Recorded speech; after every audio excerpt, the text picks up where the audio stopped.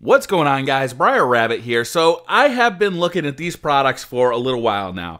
They're competing products. One is the Gel Tabz, one is the GRIP-IT, and the primary reason that I've been looking at them is for the Xbox One. I don't find that controller to be that comfortable. I don't really like that ridge that's kind of around the edge of the thumb pad, so I decided I'd try out both of them and kind of give you a review, see how I enjoyed both of them. Also today I've got a little bit of a bonus. I was also at GameStop and found this guy. This is the PlayStation 4 Player's Kit. Basically all it includes is a USB charging cable and a silicone skin for your controller. So I figured I'd add that one in today because it's kind of a related thing. Kind of ghetto upgrade your controller. You know, it's not a full modification, it's just kind of a bunch of add-ons. So what we're gonna do is I'm gonna open these suckers up and I'm gonna show you how they're installed, and then the third part is going to be a review, so wait for that at the very end of the video. So let's get to the installation. Alright, as you can see, we've got 4 controllers all laid out, ready to get installed. The first thing I'm going to do is start with the Gel Tabz on the PlayStation 4. As you can see here, these are just kind of silicone kind of covers that just wrap around the controller. Should be easy enough to install. They're pretty soft. And actually, the PlayStation 4 has had a lot of issues where this is actually harder than I thought it would be. Let's see here. There we go. The PlayStation 4 has actually had some issues where the cover on the thumbstick itself wears out prematurely. I've heard a lot of reports of those things just kind of falling apart. So this may or may not help protect that little piece of rubber. So hopefully your PlayStation 4 thumbstick won't wear out prematurely. Time will tell. It's unclear if these will help that situation or if it'll actually hurt that situation. But as you can see, they're installed. I can tell you right off the bat that they are very, very tacky, and it actually feels pretty good to my thumbs initially. So let's do the same thing. These are the Gel Tabz on the Xbox One controller. I would assume this is going to be a little easier because the thumbstick is a little bit smaller. So you know what I'm going to try and do here is just wrap this thing inside out and just kind of flap it over. See if that works a little easier for us. Not really. Let's see here. Hopefully, once they're on there, they stay on pretty good.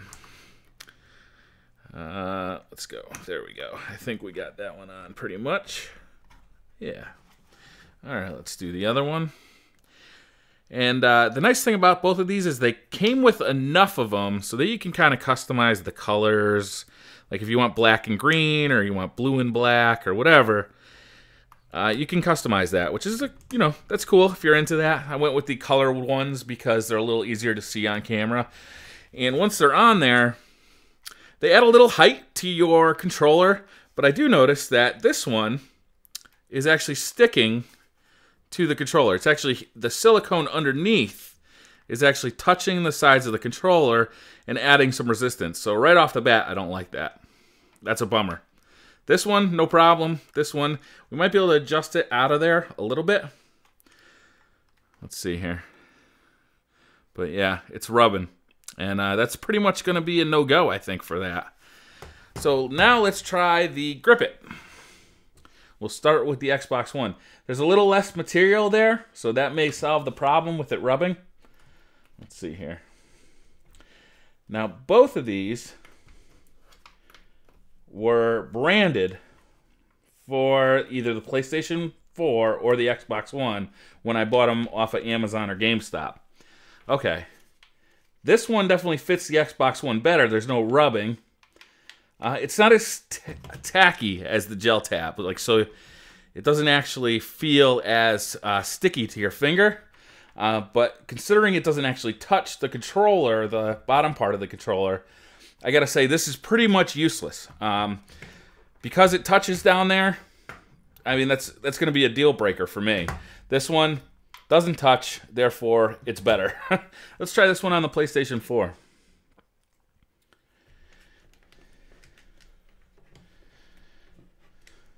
Get that on there. Pretty good. A little testy. This would probably be easier if I wasn't trying to film it. Okay.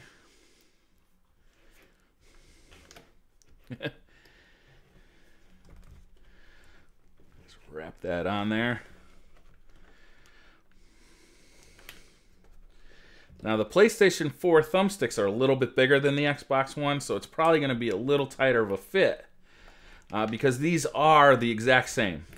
They came out of the same package. They can be used on basically any controllers, the way they sell them. So as you can see, they're installed. They look like they touch, but they actually don't. It's just kind of overlapping the edge there because it's tapered down on the controller itself. So there's no resistance issue. There's nothing there. And they feel fine. They don't feel that much different than the regular PlayStation 4 controller. It's not like the Gel Tabz that they're actually raised up a little bit. And these feel much tackier. So while we're here, well, let's try installing the silicone skin. This seems to be going on fairly easily. It's got a bit of a powdery coating to it. All right. Seems to fit pretty well. This is actually made by Sony, so it's not like a third-party skin. And, you know, not much to it, really. It fits, and that's all it's got to really do. It makes the whole controller feel bigger and fatter in your hand. Only time will tell if that's preferable. But I'm going to do some playing with them, and I'll bring my review in the next segment. Alright guys, I'm back. I've had some pretty extensive playtime with all four of these controllers now. Both the PlayStation 4 with the Gel Tab and with the GRIP-ITs, and same goes with the Xbox One.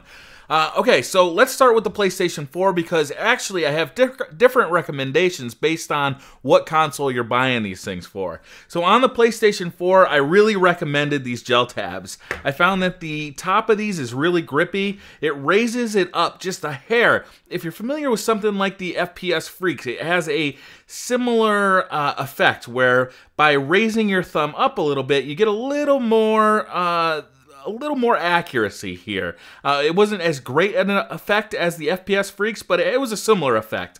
I really actually prefer these than these GRIP-ITs on the PlayStation 4.